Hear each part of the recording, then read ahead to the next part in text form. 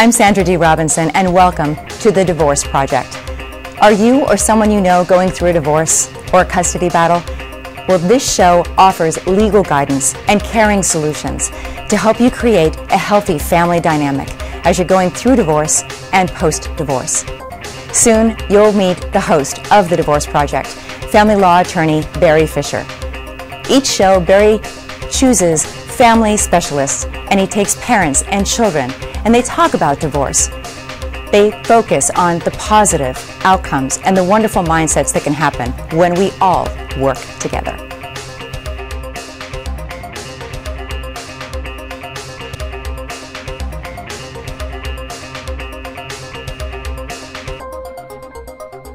Hello, and welcome to The Divorce Project. My name is Barry Fischer. I'm a family law attorney in Beverly Hills, and I specialize in divorce and custody and all related family law issues. The purpose of this show is to try to educate the public about how to do a healthy divorce. Yes, it's possible. Today we're going to talk about the attorney's role and how the attorney helps the client when the client's involved in a hotly contested divorce. Today I have a wonderful guest. My client Robert Porras is here with us today, and we're going to have a conversation about some of the things that he had to go through because he was dealing with an opposing party, his ex-wife, that refused to agree to anything. Well, welcome to the show, Robert. Thank you. So, Robert, could you tell us a little bit about your family and start off with that? Okay. I have 3 kids, 8-year-old, my son, and I have my daughter, which is 15, and my 22-year-old, and my ex-wife. Okay. And then how many real properties or apartments do you own? When we were together, we had 9 properties. Okay. Total. And they had multiple units in the properties? Correct. Okay. And they were located in Georgia and California, correct? Correct. Now, was your wife agreeable during the process of this divorce? Was she willing to sit down and just work out and divide everything 50-50? Not at all. Not at all. Okay. How was she? How did you perceive her? She actually, I didn't even know who this person was. It was like, gosh, I was married for 23 years, and when we separated, it was like a totally different person. So it was very, it was hard. It was very, very hard. So would you say that there was a complete lack of trust between the two of you? Yes. Okay. Yes. Now, you were left with the management of the properties. Correct. And you were doing that during the marriage. Right. And so you continued to do that after the date of separation. Yes. And your wife was objecting to that. Why was she objecting to it? First of all, she's never managed the property. She never really even knew anything about the properties. Some of them she's never even seen. Mm-hmm. But what happened was when we got separated, I was managing like I've always have. And the problem is in real estate, you have a lot of different type of problems that happen. You have water problems, you have tenants that move out, they destroy the place, totally different, cars that need to be removed, cleanups, stuff like that costs money. So just with the rent, and now you have one vacancy, and now you have all these repairs to do, well, you have to use some of that money from the other vacancies, from the other units, to cover those units. So it gets very complicated. So basically the market changed also in real estate during your divorce. The Yes. property values went down.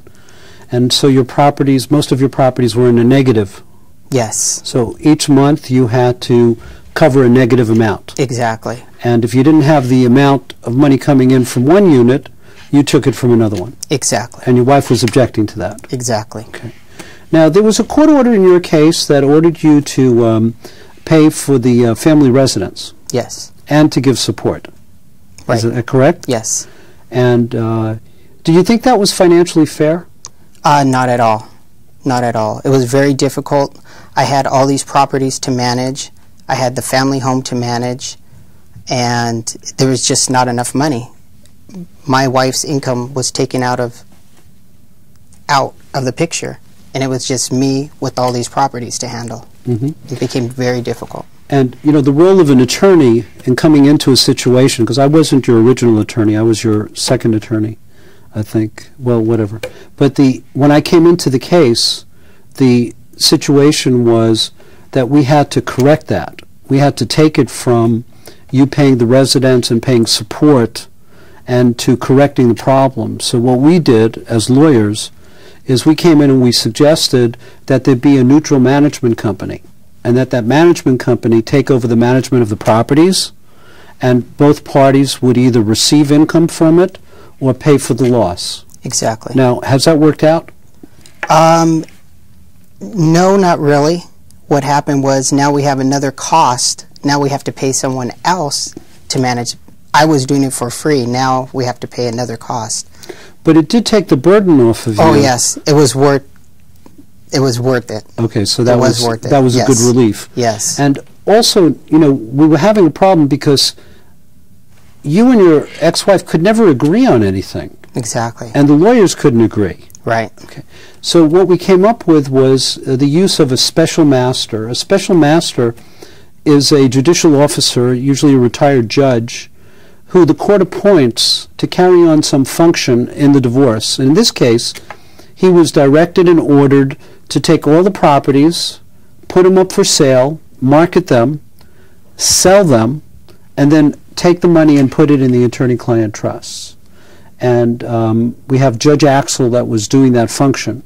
And how have things worked out with that? That was excellent. I think that got us way ahead because I didn't think we were going to go anywhere. I was thinking this thing is never going to end because we couldn't even sell a property. We couldn't negotiate anything.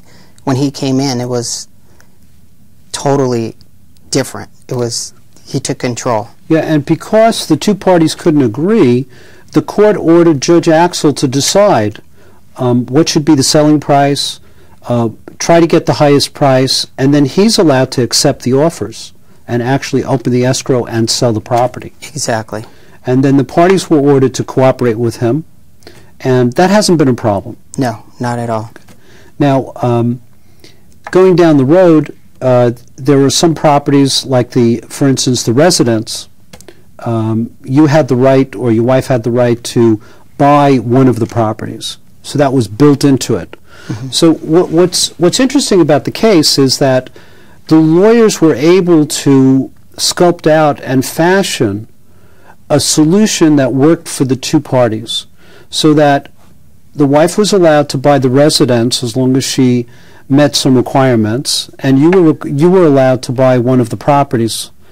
And that was much better than having to go through a trial, because this was just negotiated in court.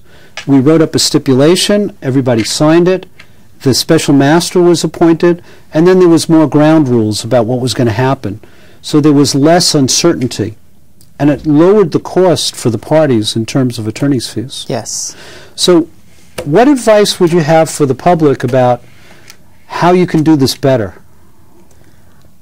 I would think you should actually try to negotiate with your ex or with the attorneys and just meet halfway, really. I think that put your feelings aside and just treat it as business and go straight down, because when you put your emotions into it, you don't get anywhere with it.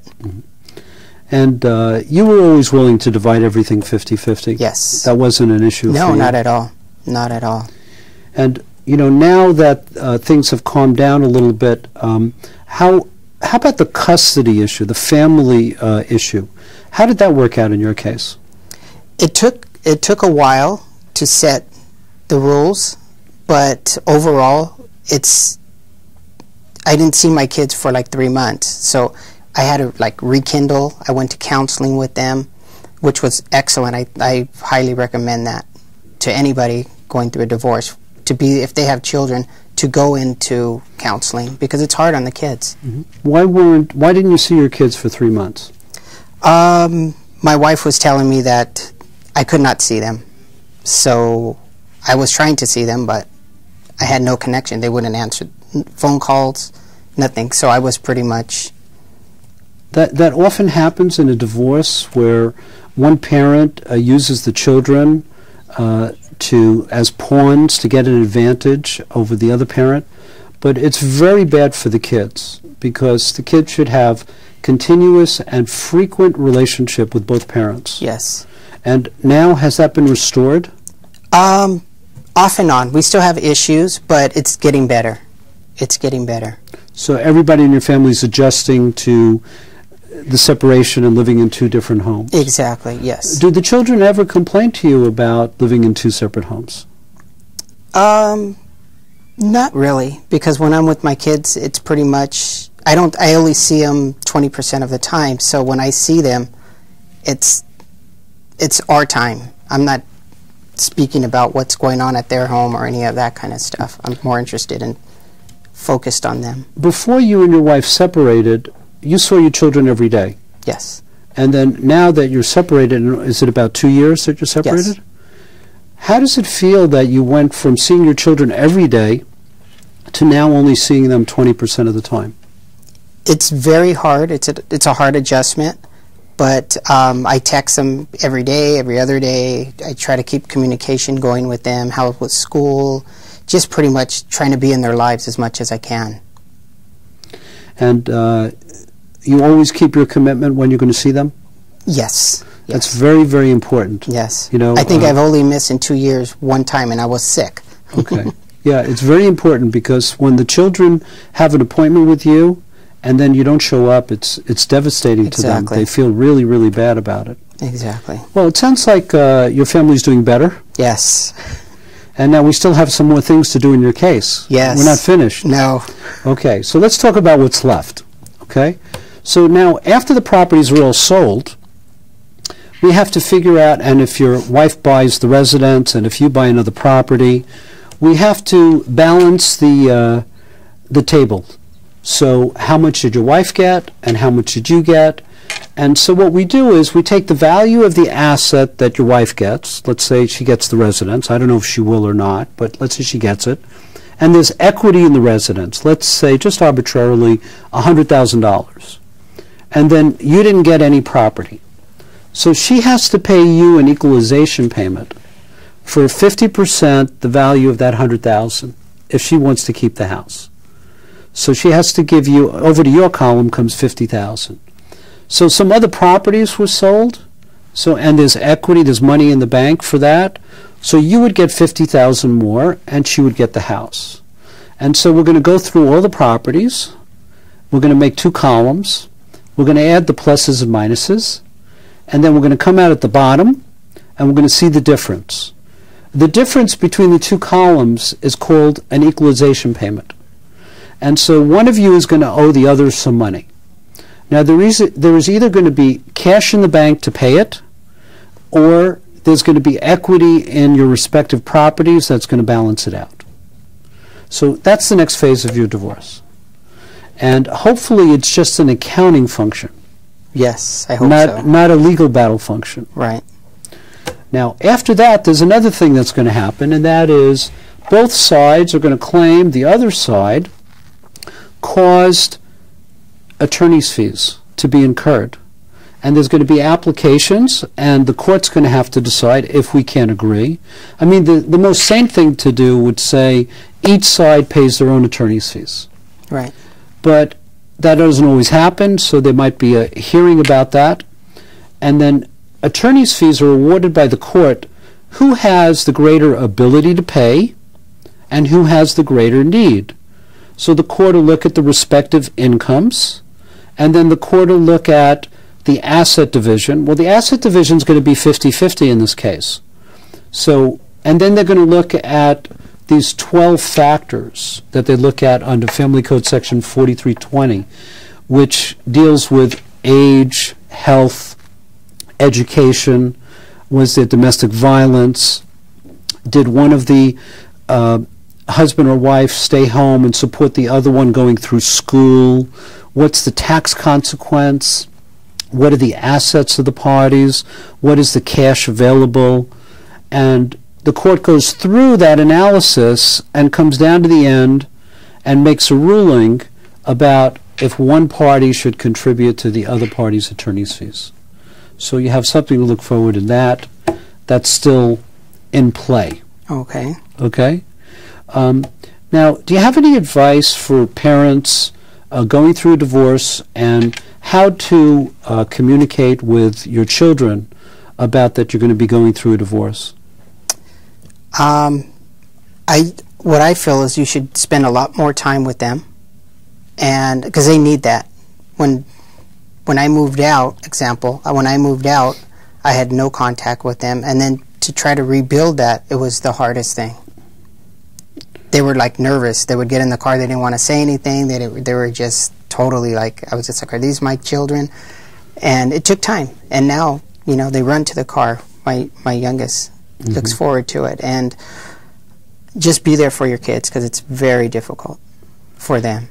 Now, how did your children find out that you were going to go through a divorce? Do you remember?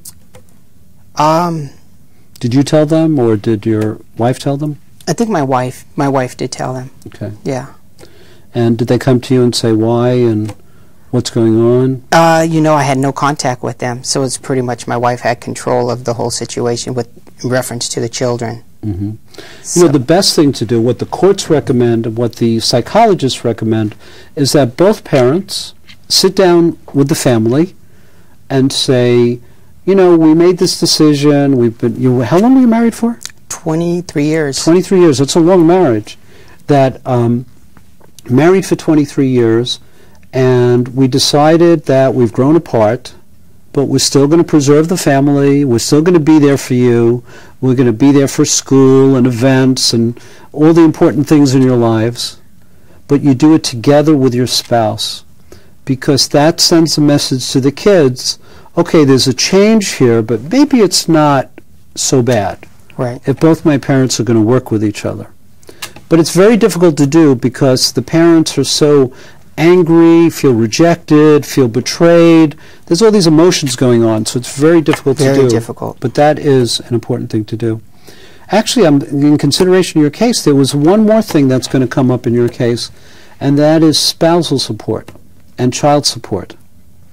And that's kind of interesting because child support is based on your respective incomes. And so there's a computer software program that called Guideline Support, that the DISO Master that's used in Los Angeles. And you just plug the numbers in, who pays the health insurance, if there's a mortgage, tax consequences, and it actually generates a number.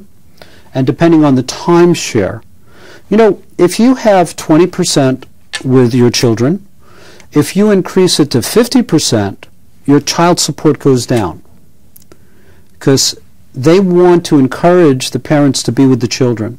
So if you're spending less time, that means the other parent needs more help financially, so the child support goes up. So it's a function of that. And you're paying child support now, am I correct? In lieu, I was paying the family home. Okay. So that's sometimes we do that where you pay the family residence instead of child support. Now, spousal support is a different issue, because the purpose of permanent spouse, there's two spousal supports. There's one which is temporary spousal support, which occurs during the marriage, during the divorce, and that is to keep the status quo. And because people are going through transition, and that's why the court ordered you to pay for the family residence, because that kept the status quo of your wife and your kids' situation, that their life didn't get disrupted. Exactly. Instead of paying a dollar amount. Right. Because actually in your case, spousal support and child support would have been less than the cost of paying for the residence. Exactly. So you actually got ordered to pay more, but the purpose and the policy behind it was to keep the status quo. Now at the end of the case, we have a thing called permanent spousal support. Now that's based on how long will it take the other spouse, and by the way, California doesn't call them husband and wife, we call them spouses, because we're blind to gender. So if the wife is making more money than the husband, the wife is ordered to pay spousal support to the husband. It's not always because the husband is a husband that he pays more spousal support to the wife. And then they go through those same 12 factors that they look at in attorney's fees. You know, age, sex, education, domestic violence, those 12 factors I mentioned earlier. And then they look at the income of each parent, and then sometimes, not in this case, one parent stopped working, and then we talk about imputing income, where we would say that person has an ability to work, so they shouldn't get away without having something calculated on their side, so they would impute income. But in your case, both of you are working. Correct. So the court will look at that and see what it takes, and how long does the other spouse need to bring themselves back to self-supporting, independent. Now, what does your wife do? She's a probation officer. Okay, and what do you do? I am a representative. I go out to see clients that attorneys want me to see to take intake information. Okay. So you're both employed, and you're both making fairly steady salaries. So, and your incomes are about the same? Mine's totally fluctuates because it depends on the attorneys. If they call me, if they don't call me. So, but they're pretty much almost the same. Okay. So that part of it balances out. Your assets are about equal. So the court may or may not award any spousal support, ordering you to pay your soon-to-be ex-wife. It depends on the other factors that they look at, but it sounds like you're almost equal.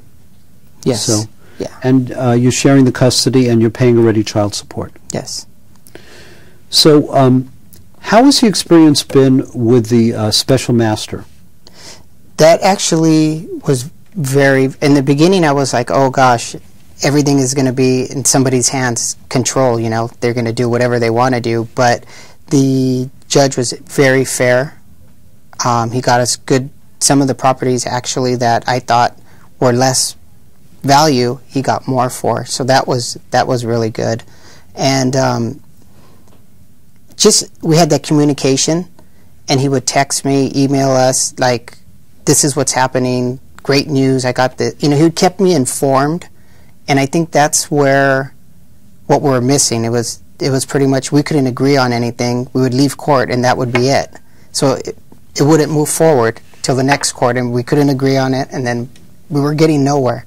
So when the master came in, he took control of everything, and you know, he says little jokes on his emails and stuff. It just makes it that much easier. Yeah, he did. Judge Axel did a great job in your case. Yes. And yes. What was interesting for me to observe, because the communications would come to me and I would forward them to you, because he had needed to communicate with the attorneys. I noticed that he jumped into it so quickly, and he got a result like so quickly. Like right. he sold properties within, it seemed like within weeks he had properties sold. Exactly. Yeah, that was great, and I didn't have to deal with any of the paperwork. It was wonderful. Not only you didn't have to deal with the paperwork, but he selected the broker, he negotiated the price, he accepted the offer, right. He opened the escrow, he closed the escrow, and everything went smooth. Smooth. Yeah, he did a great job. That was yes. a great solution for your case. Yes. So sometimes in high conflict divorces, it's good to bring in an independent third party to manage the assets or liquidate the assets. And in this case, it just worked wonderful. Right, right. Now, in terms of selecting a lawyer, do you have any advice to the public about, you know, what to look for? Because now you've been involved in this for 2 years, and it's been a bumpy road for you. It hasn't been completely smooth. Right. It's getting good now. Yes. But, so can you give any advice to the audience about what to look for in an attorney? When I was looking for an attorney, I wanted somebody, not a big firm. I was looking for somebody just that would look at my case and understand my case, because I knew my case had a bunch of issues, and I knew that my ex-wife was going to give me a very hard time. So I was looking for somebody that was going to really put the time and effort into my case, and that's what I found. Thank you. Thank you. You know, I've enjoyed working on your case and working with you. You're a good client because when I send you an email, I get a response right away. Yes. And you always come through with the documents that are needed. And that's something else that you should be aware of, that when you go through the divorce, you should help your attorney. Because the more information that you give to your attorney, the easier the attorney's job. So when the attorney sends you a letter or an email and says, this is what I need, get to work on it right away, put it together, and send it to the attorney. Because the attorney can't move forward without that information. Exactly. And you've done that very well, by the way. Thank you. You know? Thank you. You know, it's funny, on the other side, you know, in California divorces, there's supposed to be voluntary disclosure. That means that both sides are supposed to voluntarily exchange financial documents. But oftentimes that doesn't happen, and we have to do discovery. So you complied with discovery in the process? Yes. It wasn't easy, right? No. When I left the home, I took my clothes. I didn't take any paperwork. So I had to literally hours on the phone and just recreate, get documents here, get documents there. It was tough. Yeah. It was tough. Yeah, but you did a great job, and Thank you. I'm glad it's coming near the end. Yes. And, you know, I want to thank you for being on our show. It was a pleasure to have you. And I want to tell the public that please come back next week, see us again. And I want to acknowledge Romeo Carey, the director of KBEV Studios at Beverly Hills High School. This program is completely produced and directed and edited by Beverly Hills High School students. They do an incredible job for us. We always feel welcome here. And if you have any comments at the end of the show, there's an email address. You could send it in. And if you ever need a free consultation, just give me a call. I'm happy to respond to you. Thanks for watching. See you next time. We thank you for tuning in, and we invite you, our viewing audience, to participate in next week's conversation. On The Divorce Project, our goal is to help bring you the healthy outcome that your family deserves. So please email your questions to team@thedivorceproject.com or call us directly at the number on your screen.